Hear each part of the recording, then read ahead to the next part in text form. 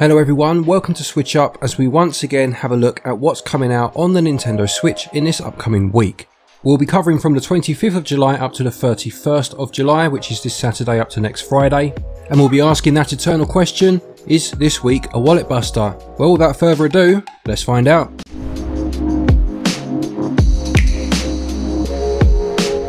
The first game of note coming out on the 28th is a game called Interrogation, You Will Be Deceived. This sees you having to coordinate your team to gather information, manage your budget and deal with the press, as well as interrogating suspects, whilst in the pursuit of a terrorist organisation called the Liberation Front. It describes itself as a convo puzzle game, which is a term I've never heard before, which I'm assuming is basically a visual novel. It says you'll be exploring deep and increasingly difficult conversational puzzles, showing your management skills by balancing your cases, and ultimately getting yourself one of multiple endings. It looks to have a film noir style to it, and I do like these sort of games if they are done well.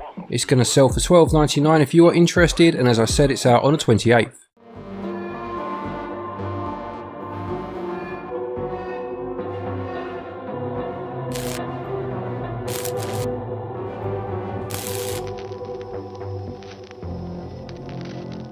Next is a game called Ageless, which is coming out on the 28th, selling for £10.99 and is published by Team 17.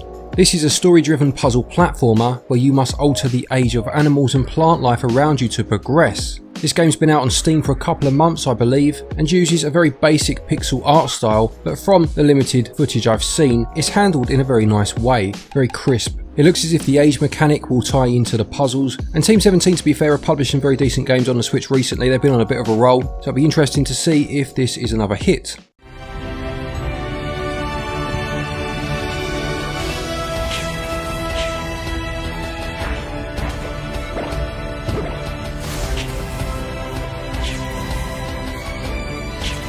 And next for the week we have a game that I'm sure some people will be looking forward to. This is Megadimension Nepunia VII, which is a JRPG which has been out elsewhere for a few years now and has also been out in Japan on the Switch since around March time. Now, I know very little to nothing about this series at all. I've heard of it, I've seen gameplay, but I've never played it, so perhaps some of you in the comments could educate me on what it's all about. The key features of the game are that characters can link up for stronger attacks, with parts break allowing you to split enemies into pieces to lower their stats and disable special attacks. There is a next mode which features special skills and a special costume for the goddesses, and you'll have to traverse through 3 dimensions to save, here we go, Game Industry, have I said that right?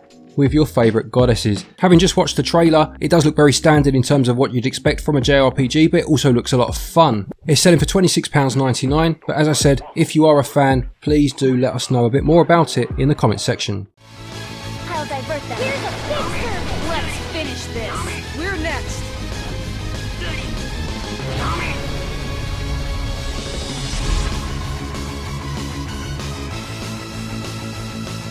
And next is a game called They Breathe, which is a remaster of a game that came out I believe in 2014, and is a very cheap game selling for just £3.59. This is a horror game where you play as a frog that has to descend into the depths of a flooded forest, and you have to try and survive in that environment, and this new version has also got local co-op included too. Now again, I know very little about this game, but it seems to be very well regarded, albeit I believe it's not very long, only about half an hour maybe to complete it. This one's actually piqued my interest, mainly because the trailer just doesn't give very much away, and I'm quite intrigued to see what it's all about, especially for that cheap price.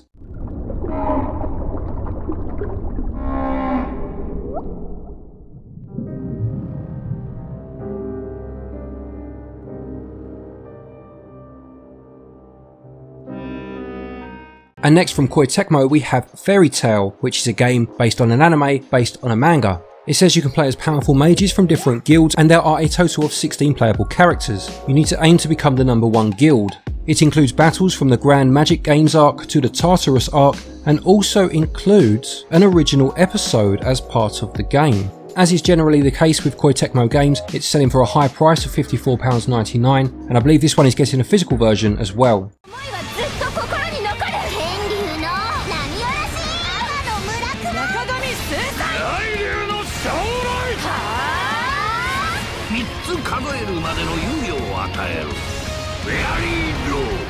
And next we have Nowhere Profit, which is coming out on the 30th and sells for £19.49, albeit it has 25% off of that price until the 13th of August. This is a single player deck building card game with a tactical combat system and uses procedural generation in terms of its maps. You need to find, loot and recruit followers to build your deck, and there are more than 300 cards for you to find.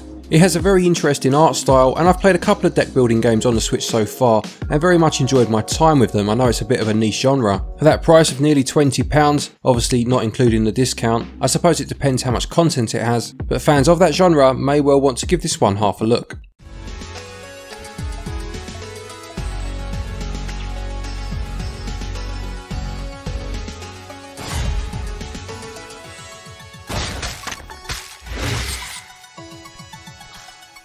And next is a game called Hotel Souls, which sells for £6.59 but does have 10% off until the 12th of August. This is a point and click game with a very peculiar art style and sees you staying in a hotel where you lose a precious stone and have 5 days before you need to check out, therefore you've got 5 days to try and find it again. The hotel itself contains a variety of clues as to the whereabouts of your stone, and it's another game that says that you will choose your own fate.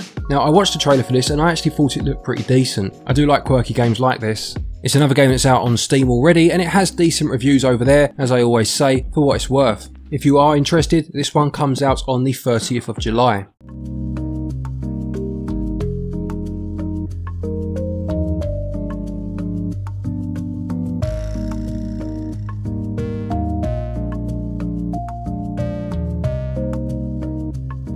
And next, also on the 30th, we have a game called Heroes of Hammerwatch Ultimate Edition. Now Hammerwatch is already on the Switch, it's been out on there for a while, and was actually one of the first games I ever reviewed on this channel. I'll put a link to that review in the top pinned comment if you want to have a watch. I sound absolutely terrified. Now this is set in the same universe as Hammerwatch, so I've read, and is an ARPG roguelite, which includes all of the DLC that's been released for this particular game. Now I very much enjoyed the original Hammerwatch, as you'll see if you watch that review, and this seems to be more of the same, but I'm assuming bigger and better. It has 9 different classes this time, I think the original only had 6, and local and online co-op, although I think the original had that as well. It's about double the price of the original though, so it's just whether it's worth the upgrade I suppose, but nonetheless I'm sure it's a very decent game.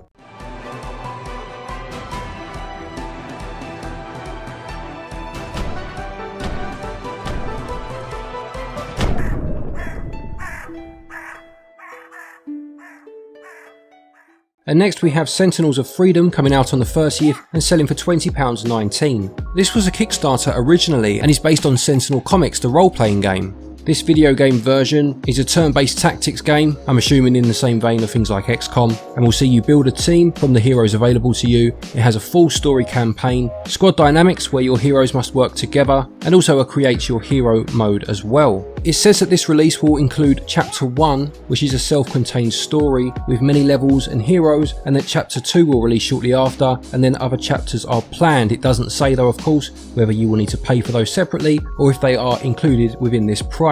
Perhaps the Kickstarter model had some more information on that.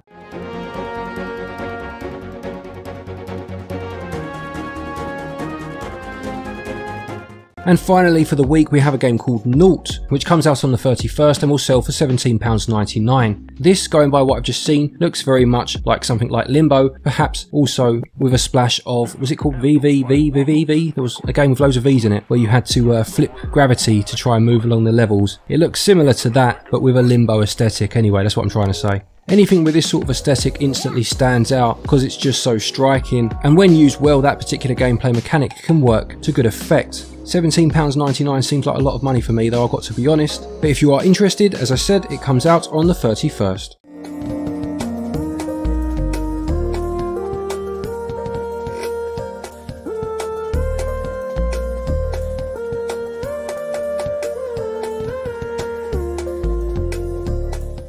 So that's it for this week then. Is it a wallet buster? Well, you have 2 fairly big releases in Megadimension Nepunia and Fairy Tail, albeit they're not to my personal tastes. Some of the others look interesting, They Breathe and Hotel Souls for sure for me. A couple of the others look decent. It's not a week that screams out for you to buy everything on the store, that's for sure, but there's some half decent looking games there. Please do let me know though if you're picking anything up. Did any of it interest you? Stick it in the comment section below.